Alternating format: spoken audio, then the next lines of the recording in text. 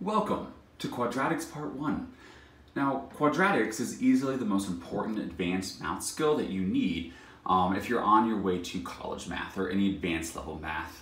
Anything in science, technology, engineering, math, quadratics is sort of the basic building block of all of your advanced math future.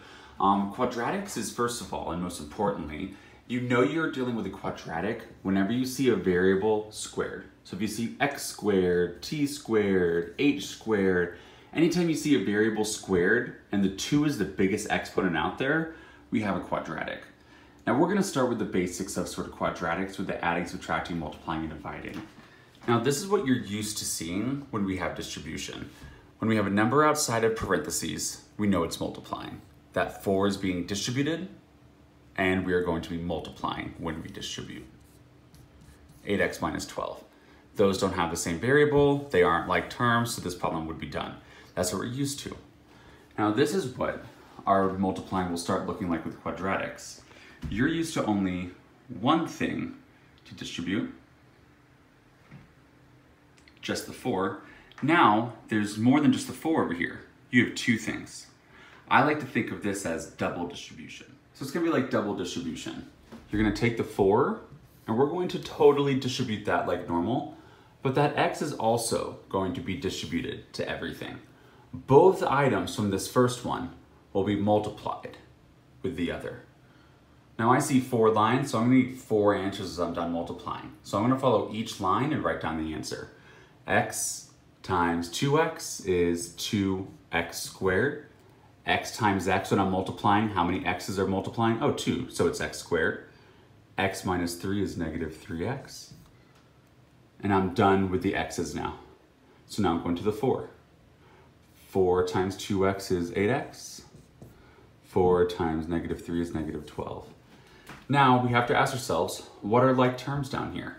I see 3 options with x, but we have a new way of thinking of like terms. Like terms have to have both the same variable, but also the same exponent. So I see here negative 3x and 8x.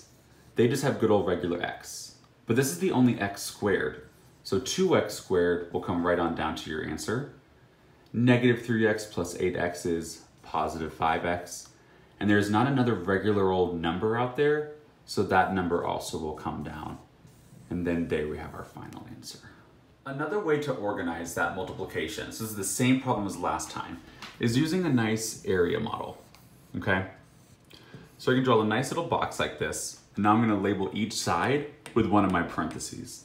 So here's x and positive 4, and here's 2x and minus 3. Just take each parentheses and put them around the box. And now we're gonna multiply. So to get this box, we're gonna go up. X times 2x is 2x squared, because x times x gives us the x squared. Here, 4 times 2x is 8x. X times negative 3 is negative 3x.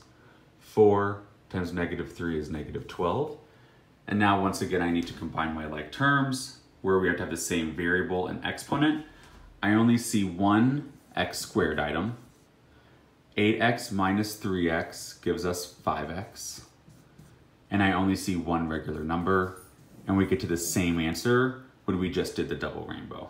Sometimes our math is gonna look like this, where we have more than one variable. I have x's and I have y's. We can still follow the same exact logic. If there's nothing in between those 2 parentheses, we know we're multiplying. I'm gonna continue using the area model to help organize for now. So I'm gonna take one parentheses, 2x, and then scoot over the negative 5y. Then down here, the 3x and the positive 4y. Multiplying time.